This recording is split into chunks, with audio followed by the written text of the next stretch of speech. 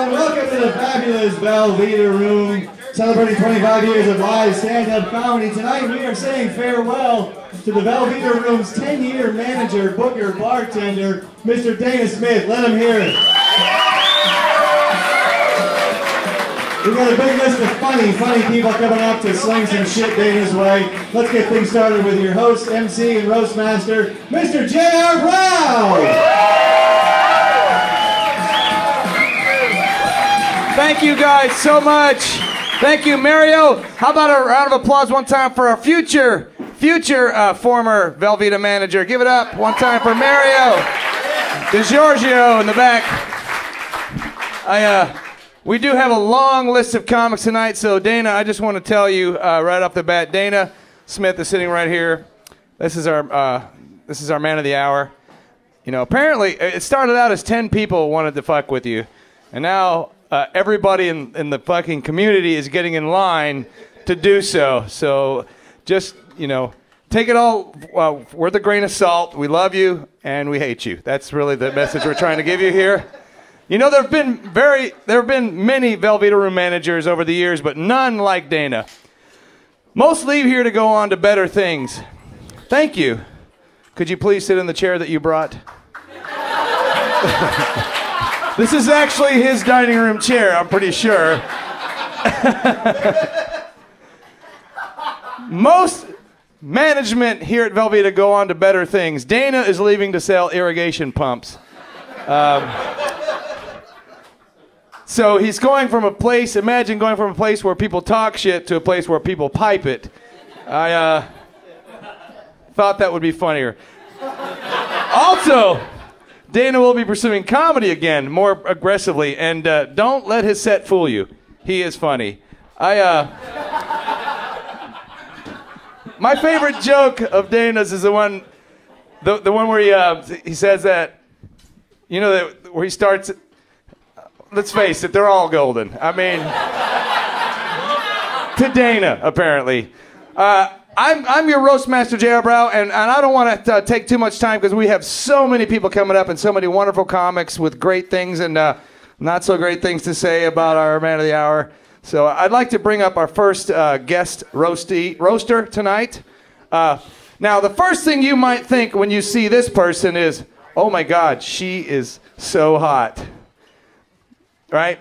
And then, after you stop looking at her chest, you will think, oh my God, she also has a brain when she starts talking. And you'll think, is she from Russia? Like, where's that accent? And then the more she talks, you're like, no, that's more like Minnesota. But really, somebody who single-handedly brought life back into this once empty room. Somehow, someone who knows firsthand how to revive a dead horse known as the Velveeta Room. Ladies and gentlemen, please welcome the mother of my childhood dreams, Summer Brow.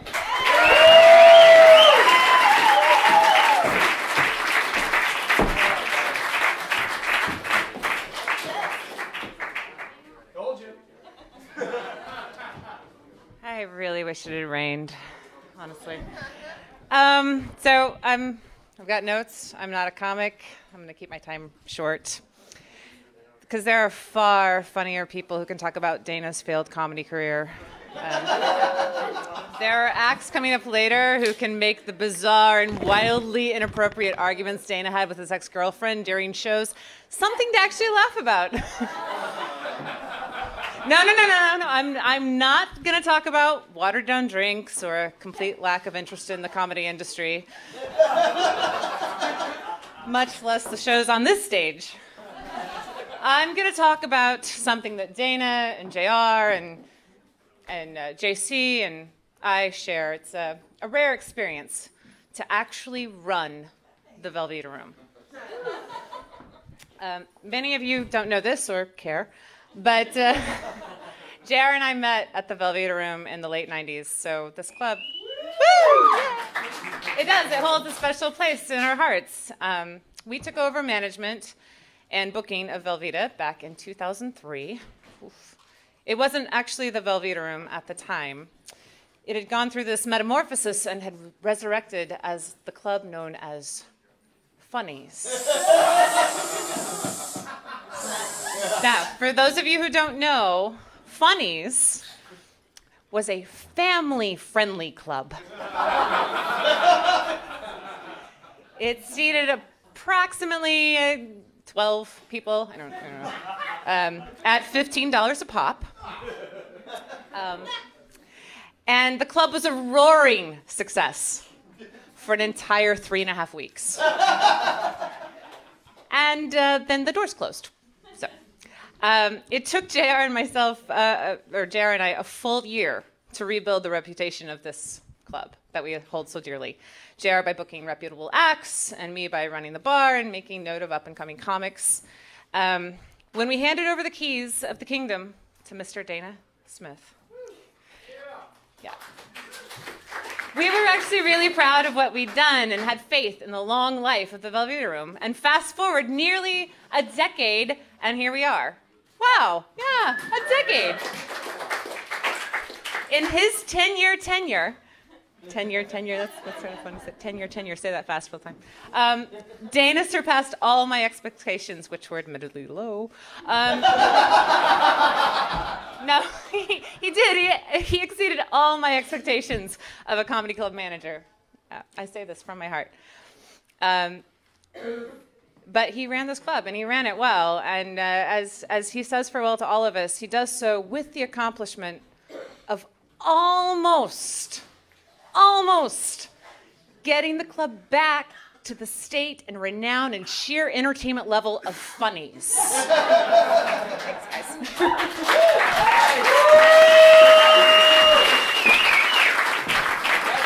That's the drum, by the way. It's gonna get worse. How about a hand one time for Summer? Oh, give it up one time. Summer walking down the main stage.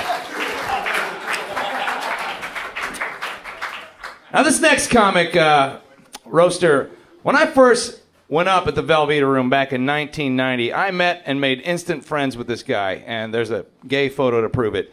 He was tearing up the local comedy circuit. I mean, he started doing shows all over the place, from Oklahoma City to San Marcos to New Braunfels, Dallas, Waco, you name it. I mean, ironically, he never did comedy anywhere that I-35 wouldn't take him.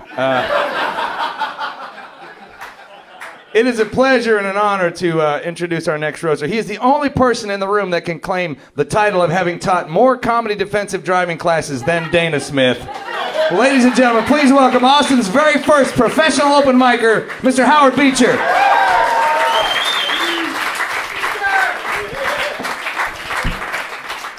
Hey, thank you guys for coming out. I just want to say that a lot of you guys know me, that I'm not the greatest writer. That's not a joke, fucker, okay? The fuck, man? You fucking Jesus motherfucker. Anyway, no, I mean, I'm one of the few comics that will do the same act year after year, not unlike your favorite Doobie Brothers album. And for you kids, that was a band in the past. Okay. No, but you know what? I've also burned a lot of bridges here in this city, okay? Maybe I shouldn't have told Margie she was a fucking cunt, okay? Maybe that was a mistake. You know, and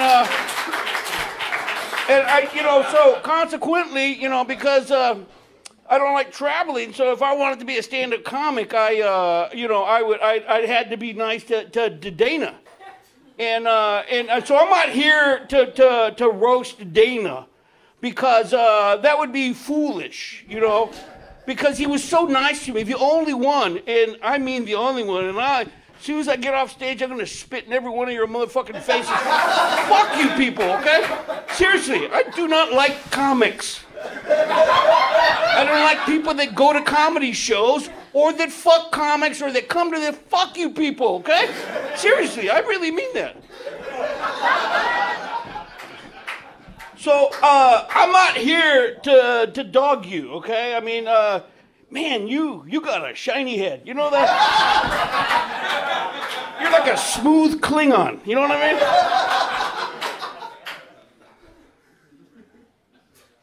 I'm not here to say that this guy is like a black hole of comedy, okay? That he's on the event horizon of mirth, okay? That if he says a joke, it just gets sucked into that hole, it gets all stringy, and time stands still. I'm not going to say that. Why? Because I prize what you did for me. I'm not going to say that if his act was on an EKG, it'd be a flatliner. You know what I'm saying? It'd be like, clear. Oh, that's me. Okay, it's not him. Okay, do you see how I had him and then it died? That's your whole act. I could have kept him going the whole time. I've been doing this long enough, okay? But why are you fucking taking notes? No, fuck you, okay? Fuck you. With all my heart, motherfucker. What, do you think you look cool in black and that it slims you?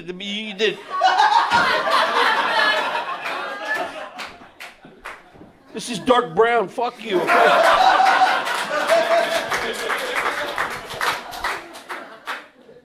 That's my time, thanks.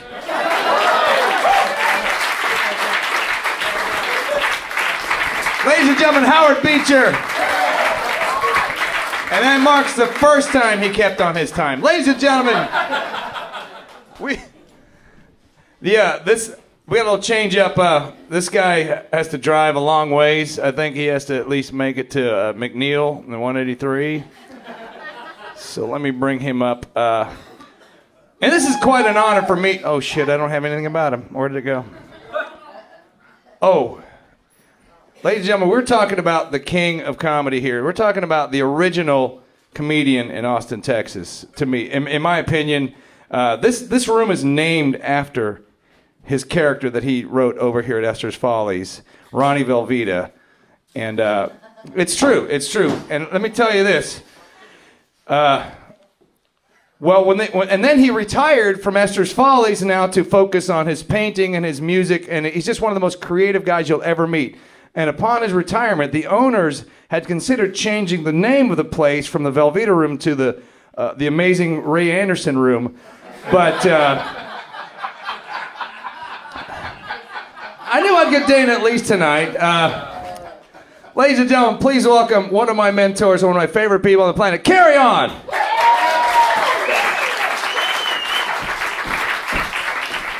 Thank you, kid. You know, J.R. Brow, I remember we did a roast for J.R. Brow when he was moving to L.A., when he had his first wife. And everybody was there. We all knew he was, with Summer, but he was with his wife, so we had to kind of squirt around when we were doing the roast. Remember that? And then J.R. moved to L.A., and then he moved back, like they oftentimes do. And then we did another roast when he moved to New York. And then he moved back. And then we did a roast when he moved to Cedar Park. And now he lives by that bus stop on Red River. But this is not about J.R. Brow, although he thinks everything always is, of course. This is about Dana Smith. I never could remember your name. I knew it was Smith, Brown, Jones, something. But he's, of course, Dana Smith from the famous Smith family from Beaumont. Y'all have heard of them. They invented garage sales, I believe. But we're here because we're trying to help Dana out because he's obviously doing chemo. And he doesn't have cancer. He didn't want to tell y'all, go around and tell everybody that he has cancer. He's not like Sam Cox. So he's... No, wait a minute! Maybe he doesn't have it anymore. I don't really know.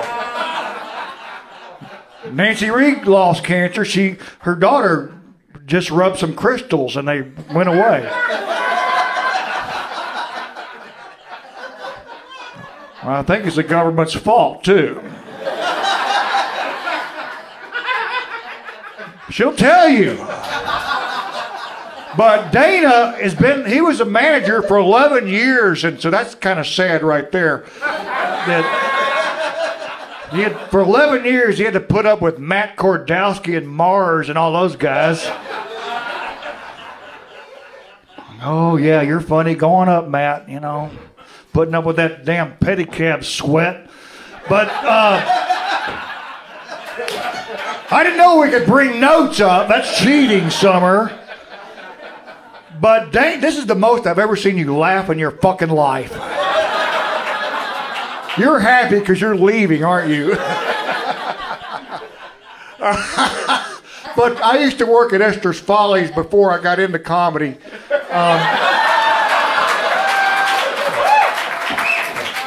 I had a mortgage payment. Fuck you people. That's the closer over there. But now magic.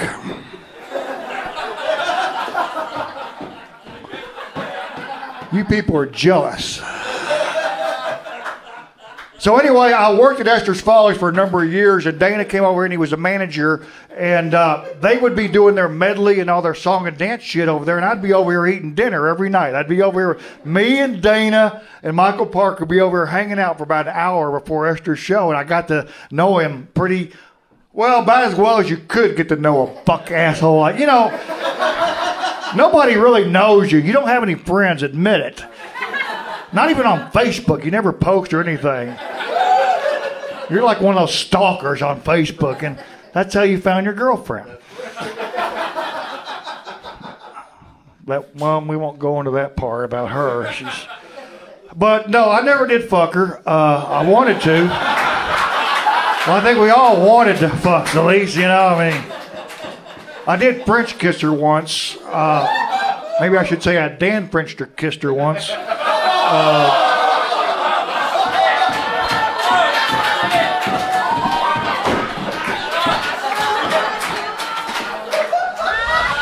Well, I didn't fuck her. I wanted to. All her entire family. But Dana, don't tell me you didn't have thoughts in your life. Pre-teenage girls running around in underwear in the house. Oh, Dana. Anyway, I got to go in a second.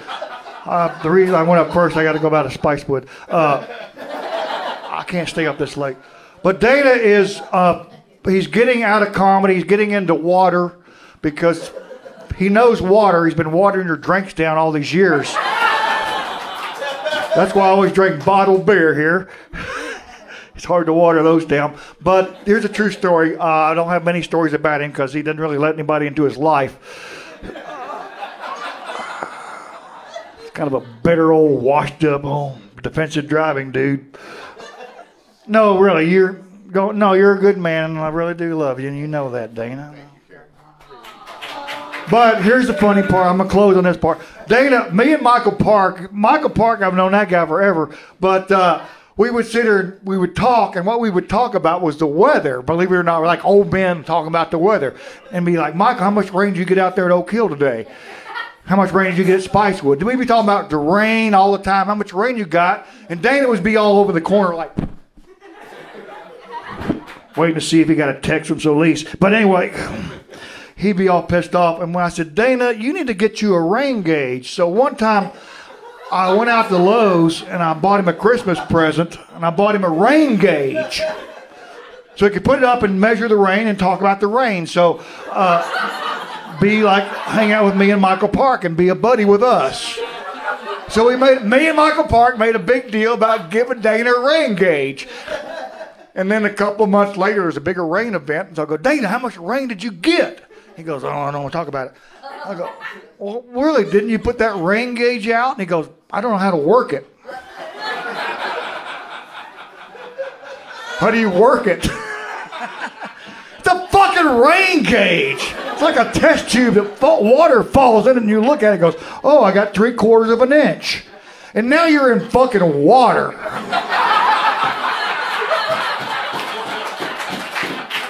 I feel like I set you on your career path. Thank you very much. J.R. Brown. Carry on, ladies and gentlemen. Hopefully you forgot about that thing about me and Summer by now. Carry on. Holy shit. And, you know, he's a smart comic. He's one of the smartest comics I know. A smart comic knows he's going to burn 3 other comics' time going up, doing 15 minutes. That's good. That's good. That's good.